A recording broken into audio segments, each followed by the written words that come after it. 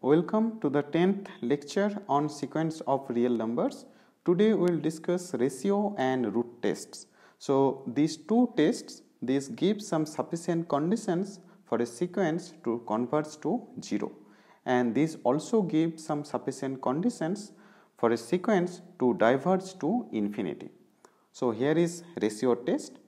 It says that if you consider a sequence x sub n, a sequence of positive real numbers such that this limit exists, so this limit n tends to infinity of this ratio, this is n plus first term divided by nth term, limit of this ratio if it is L, and suppose its range, so 0 less than or equal to L less than 1, so suppose L lies in this range, then limit n tends to infinity xn is 0.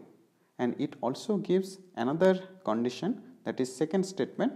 It says that if L is greater than 1, then limit n tends to infinity xn is infinity.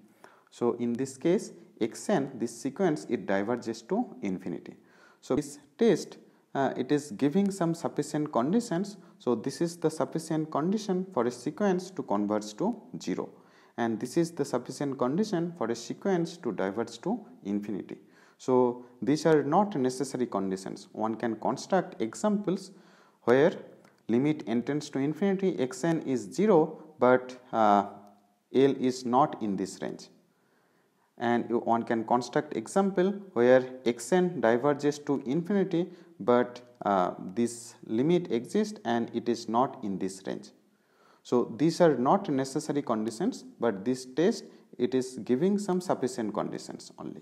So but this theorem is not saying anything about the case when L is same as 1.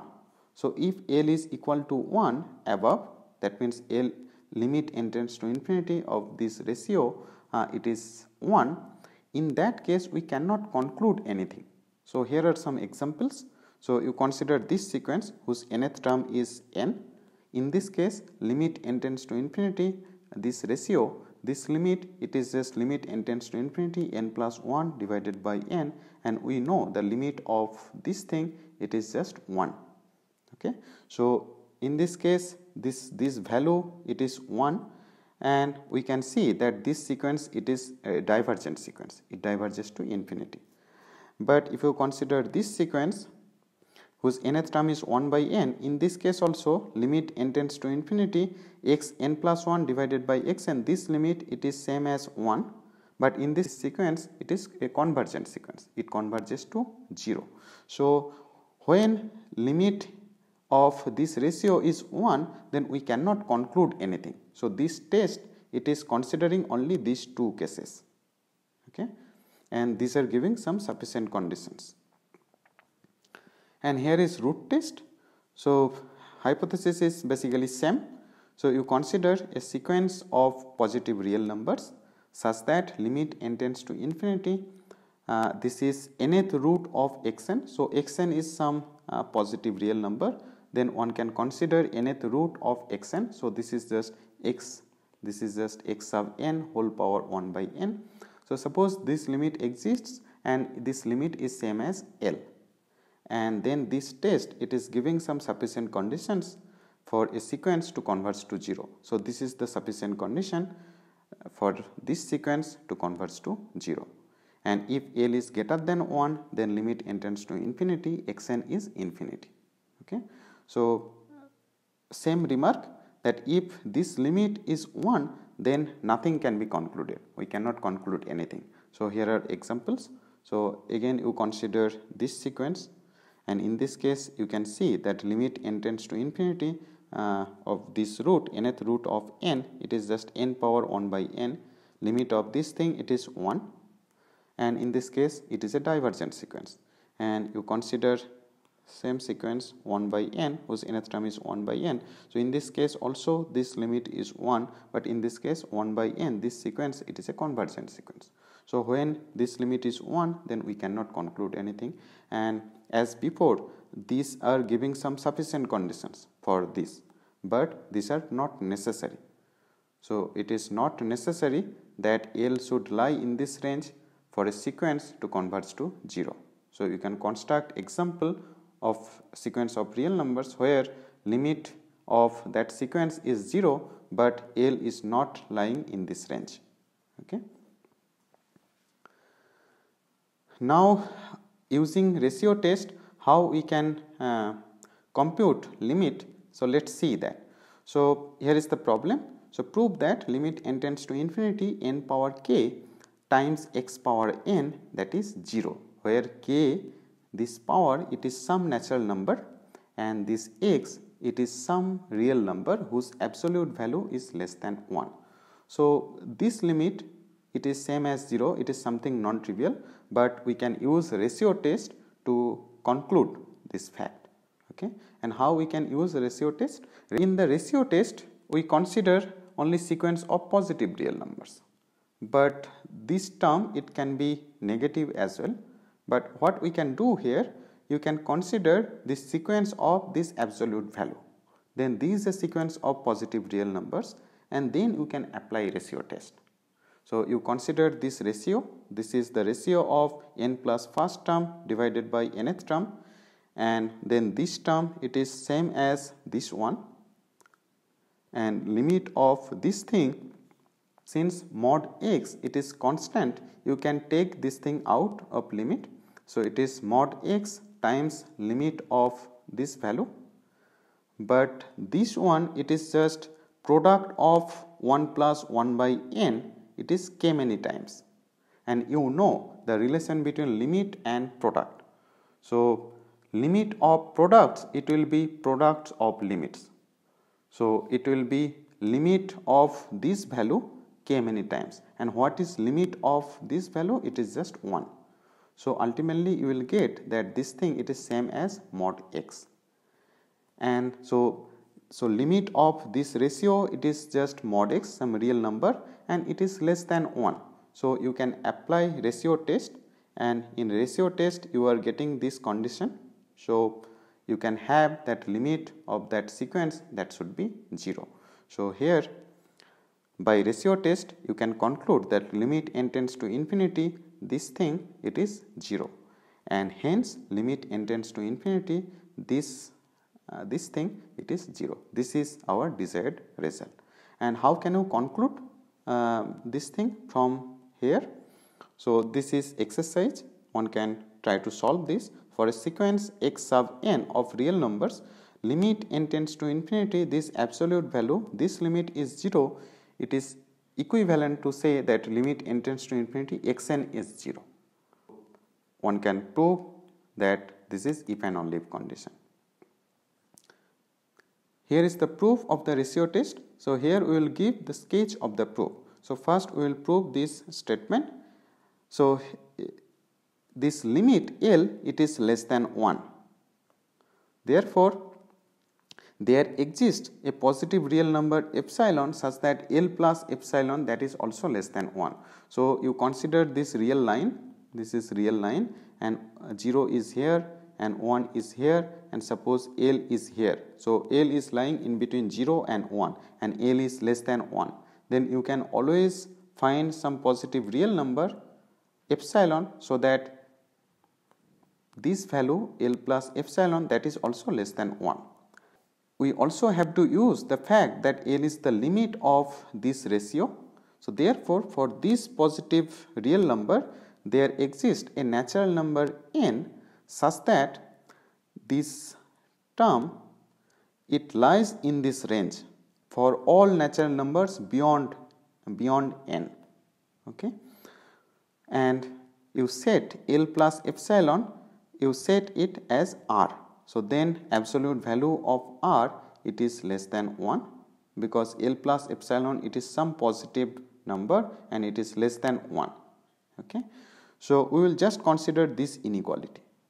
Okay, and we have this inequality for all natural numbers beyond this capital N. Okay, so therefore from this inequality we have that x sub n plus 1, it is less than x sub n times r for all natural numbers beyond n. Okay, and therefore x sub n, it is less than this particular value times r power this natural number n minus this capital N minus 1. So this one we can write in this way. So it is just x sub n plus 1 divided by r power n plus 1. So this is some fixed value, okay, and here we have r power n, and if we take limit of this thing, since this is constant, you can take this thing out, and limit n tends to infinity of r power n, this limit it is 0 because absolute value of r it is less than 1. So one can prove this thing. I'll leave it as exercise, that you prove that limit n tends to infinity r power n, that is 0. So once you have this thing, then you can apply sandwich theorem, because you are getting that 0 less than xn. So you are considering sequence of positive real numbers. So each term it is greater than 0. So you can have that x 0 less than xn, that is less than this value, and limit of this thing it is, and limit of this thing, that is also 0. So you can apply sandwich theorem. So by sandwich theorem you can conclude that limit n tends to infinity xn is 0. So of course we have these inequalities for all natural numbers beyond n, but in this case also you can apply sandwich theorem, because the notion of limit it is just asymptotic behavior, okay. And here is the proof of the second statement. So limit of this ratio is L, and suppose L is greater than 1, then limit n tends to infinity xn it is infinity, we need to prove. So since L is greater than 1, so suppose 0 is here and 1 is here and L is something greater than 1, then you can always find a positive real number epsilon, such that after subtracting epsilon from L, again you will get some value which is greater than 1, okay. So there exists a positive real number epsilon such that L minus epsilon is greater than 1, and since we have this limit, so for that same epsilon there exists a natural number n such that this term it lies in this range. So it lies in this range for all natural numbers beyond this big N, okay, and then you set L minus epsilon as S, okay. So since L minus epsilon is greater than 1, so S is greater than 1, and you consider this inequality. So from here you can get that x sub n plus 1 it is greater than S times xn for all natural numbers beyond big N, and from here you can get this inequality. So xn it is greater than S power n minus this big N minus 1 times x sub n plus 1.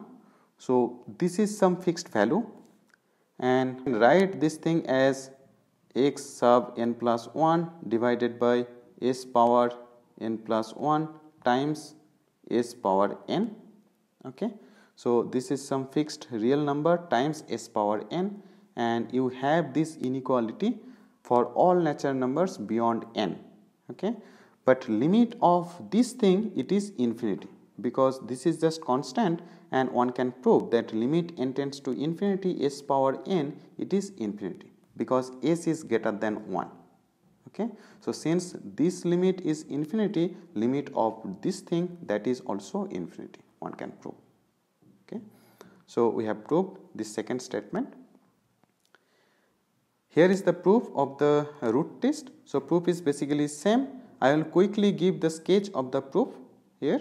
So again you consider this is sequence of positive real numbers, and L is the limit of this root, and suppose L lies in this range. So in this again, so L is less than 1, and you can have a positive real number epsilon such that L plus epsilon that is also less than 1, and since L is the limit of this thing, of this L satisfies epsilon n condition. So for this particular epsilon there exists a natural number n such that this term it lies in this range for all natural numbers beyond n, and you consider this inequality.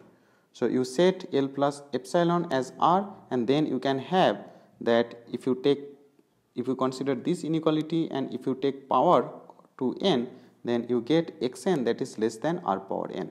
So you have these inequalities for all natural numbers beyond n, and then you can apply sandwich theorem. So since limit of this thing is 0 and limit of this thing, that is also 0, because absolute value of r it is less than 1, and then applying sandwich theorem, limit n tends to infinity xn is 0. And proof of the second part, in this case L is greater than 1, so there exists a positive real number epsilon such that L minus epsilon it is greater than 1. So L is somewhere here, it is greater than 1, then you can always find a positive real number epsilon such that L minus epsilon that is also greater than 1. And since L is the limit of this thing, so for this particular epsilon there exists a natural number n such that all the terms beyond that natural number, all the terms lie in this range. You just consider this inequality, you set L minus epsilon as S, then S is greater than 1, so you have these inequalities for all natural numbers beyond this big N. And since limit n tends to infinity, S power n is infinity, limit xn that is also infinity. And that's all. I'll stop here.